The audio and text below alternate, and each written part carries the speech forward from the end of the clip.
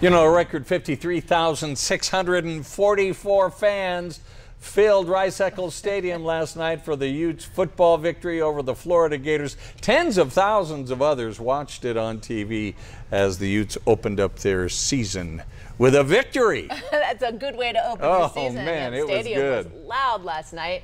Fox 13 News reporter Darian DeBrule shows us how fan excitement is still going strong even hours a day after the big game.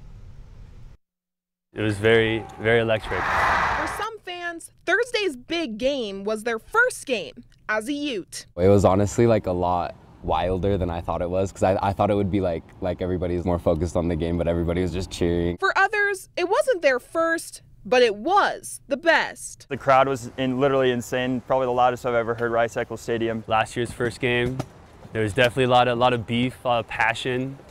And you could feel it. You could feel it with everyone there. And one player in particular stood out to fans. Bryson Barnes, 100%. Then QB2 stepped up, and it was phenomenal. Him and the other guy were kind of like Joe Burrow and Lamar Jackson, just kind of doing their own different kind of styles, and it worked. And that first touchdown pass that he threw at the beginning of the game, that was awesome. To Money Parks for the 70-yard touchdown. Like, man, what if we threw a touchdown on the first play of the game? That's the type of stuff you think of as kids, so it was great to go out there and actually put it on tape. We knew what we were going to run with our opener first play of the game, and we had an idea of what kind of tendencies they do when they come out. Although some Florida players had a lot to say before the game, Utah fans say the final score speaks for itself. What is your message to them after the win? Thanks for stopping by. Those that rep the U hope Thursday's win is indicative of what's to come this season. I hope we can keep that energy up, the energy that we had in the muss and in the crowd. I hope we can keep that up, and then the football we play to the best of our ability.